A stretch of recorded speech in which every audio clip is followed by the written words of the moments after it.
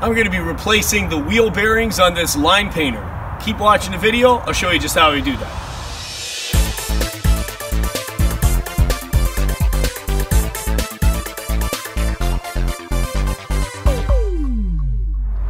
Hey, what's up guys? It's Jeff Lepard from DoItAllSealing.com. Today we're going to be replacing the wheel bearings on this line painter.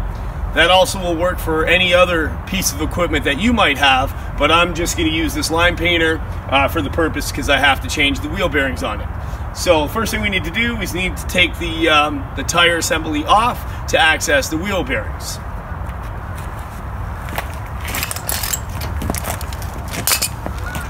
I'm just going to use this wrench. Now I've just, to make it a little easier on yourself, I just put this block of wood just so that the tires can spin, so I can, instead of lifting it up and trying to take the wheel off, we've have easier access to do this now.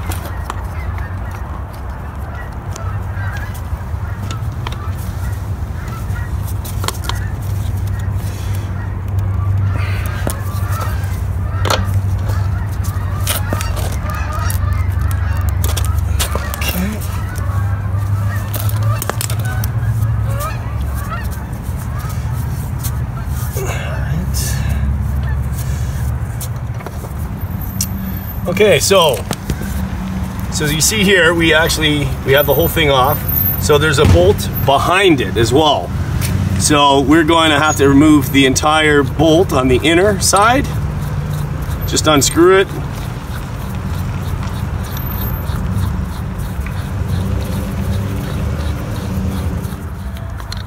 And we'll remove the washer, put that aside, and then the bolt will slide right out. So what's going on here is the bearings are gone, so there's a lot of play. You can even see with this. And you can tell that by, if you're a piece of equipment, when you have your wheel on and the bearings are gone, you'll see the tire will be wobbling a little bit. That's showing that the bearings have too much play and you need to replace the bearings. And on this particular case with this machine, it's hard to keep the line painter straight if your tires are wobbling rather. So bearings have to be changed. So that's the first thing we got to do, and they're completely gone. So now what we got to do, grab my hammer, and you can use a flathead screwdriver, and I'm just going to go through the other side, and I'm just going to tap it until the bearing pops out on the other side, just like that. So there's the old one. It's a little rough. You can see it. And then I'm going to do the same for the other side of this.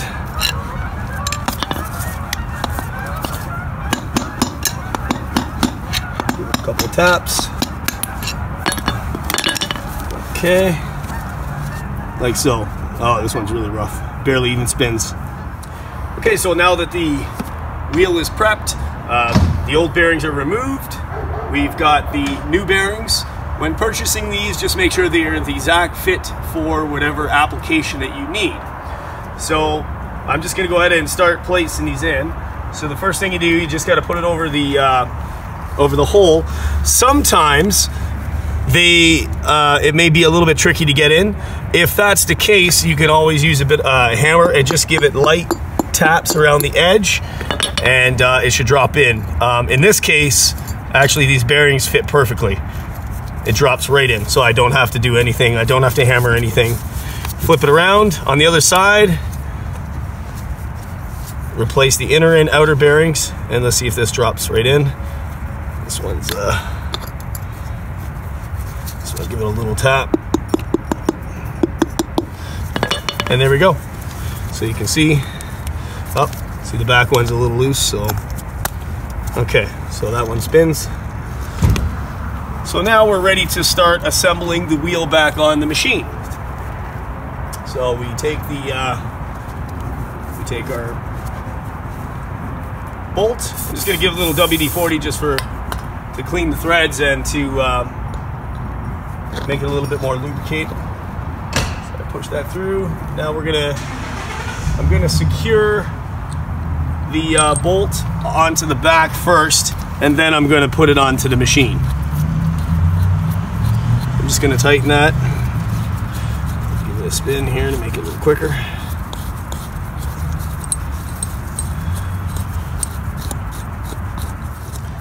Okay, so we got it hand tight. I'm just going to snug it with the wrench.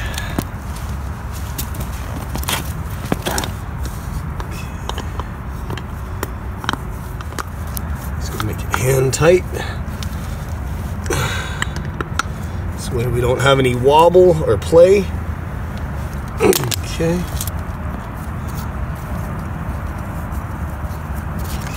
Just make sure that's okay. Want to make sure that it still spins. Okay, so now I'm going to put the wheel back on the line painter. Just gonna turn it to the threads catch. I'm just gonna spin it pretty much, and then I'm gonna tighten it on. Okay. Wrench on there.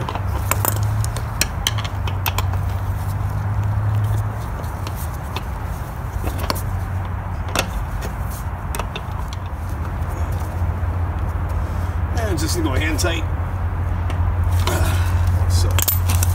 Now, if the check to make sure the wheel still spins. If it doesn't, then you've cranked it on too tight and you have to loosen it off a little bit. So this is fairly snug, and that's good. Now you check, you can see that the bearings are good.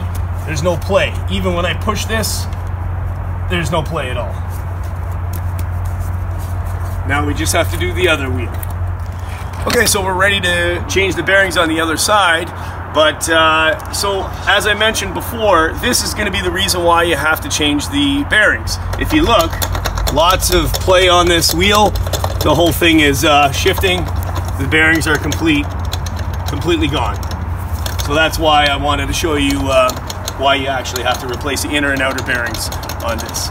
So that's about it for this. You've already seen me do the one wheel. I'm going to go ahead and continue with this, and you guys can get started on your own projects at home.